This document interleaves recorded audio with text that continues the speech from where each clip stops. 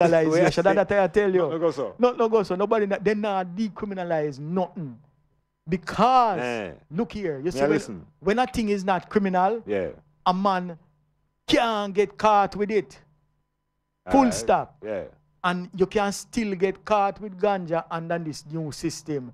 And if you don't conform to the interventions introduced by the police, then you will see if it's not criminal act.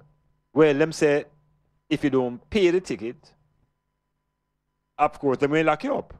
They're not criminal act, man. So what I know. Is who? What will I know? Yes. So isn't it beneficial to, because it's a group celebrating, you know, it's enough man to celebrate. So isn't it a stress remove when we know, say, the police can't just rush you for one spliff? And I tell you, so then can still rush you for one spliff.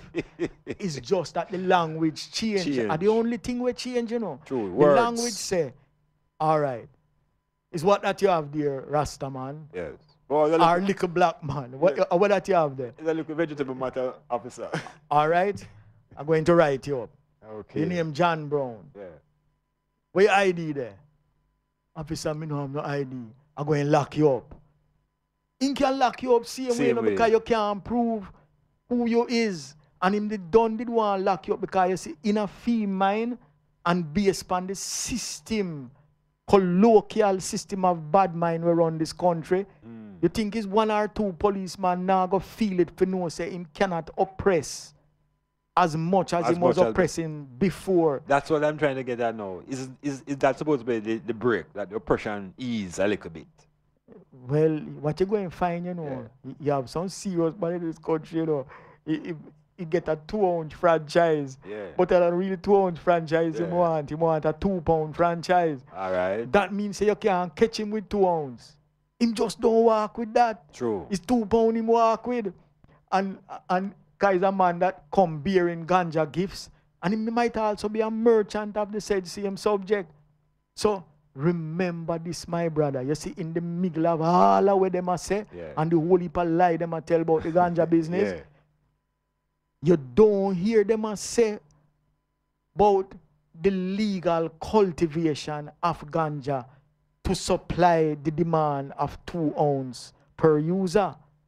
No legalization and cultivation not going on. In other words, no, the farming of ganja is not legal yet.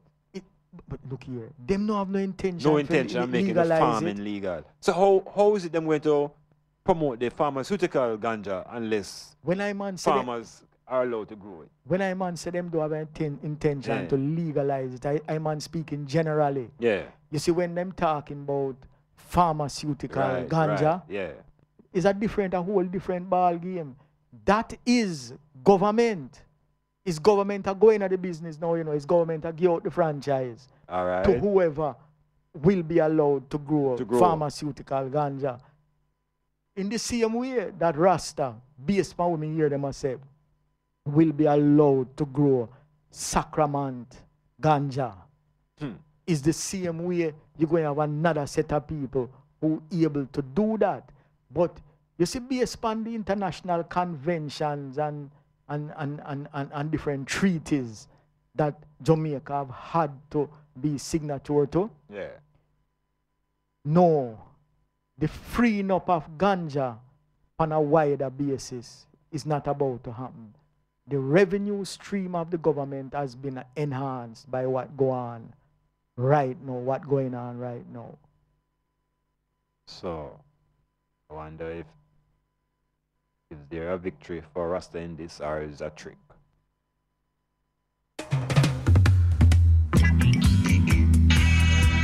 Warning.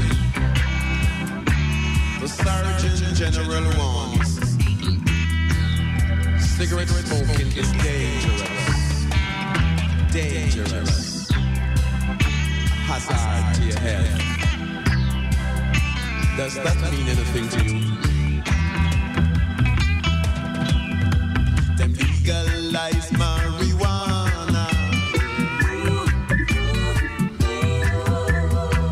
Right here in Jamaica,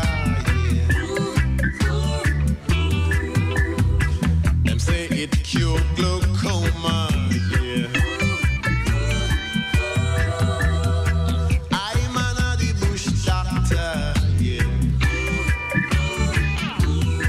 So there'll be no more smoking and feeling tense. When I see them I come, I don't have to jump no fence. Legalize marijuana, yeah. Down here in Jamaica, yeah. Only cure for asthma, yeah. I'm an anti-minister, yeah. So there'll be no more police brutality, no more disrespect for humanity. Legalize marijuana, yeah. So the cry from the great Peter, them give Peter a award, governmental award, and him get some of the most brutal treatment for the same thing that the government said them freeing up now. Well, I said them say, So them say. them are free it up. Mm-hmm. But I tell the man that is really an economic decision made by them. For, you see, at the end of the day, them still have the authority to send a man to jail or prison for the use of ganja. True. Even though them say them decriminalizing. In other words, no, if the man refused to pay the fine and refused to do the community service, they must lock him up. Same way. Alright. Him going to go to prison because Yeah. you will find that there is a process that ends up in Her Majesty's courthouse. So, same way. And you get sentenced in Her Majesty's courthouse Yeah. to do time in Her Majesty's prison. That's where they put. Exactly. Yeah. So you right through the time, you know, you're going to find Rasta because remember, says Rasta them attacking, you know, concerning ganja. So you will find that Rasta still going to prison for ganja because remember, you know, we know about go prison for ganja. True. A long time Rasta man I go prison for ganja. True.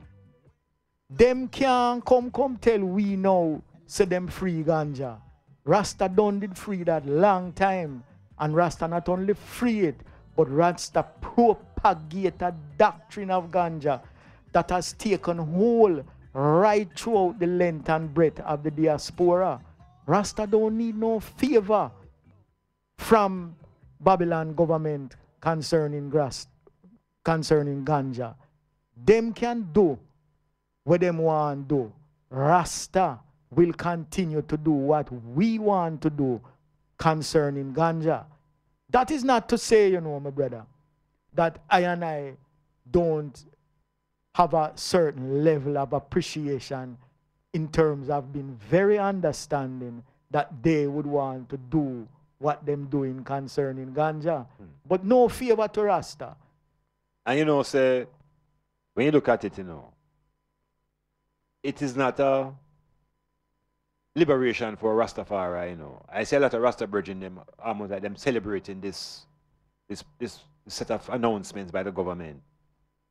But if we look at it from a historical perspective, the plant was always what it is. It has not changed. It did free. It was always a free plant, and we always know set of powers and medicinal values. Yes. So if that hasn't changed, why has the government changed? And their attitude towards the thing, something going on.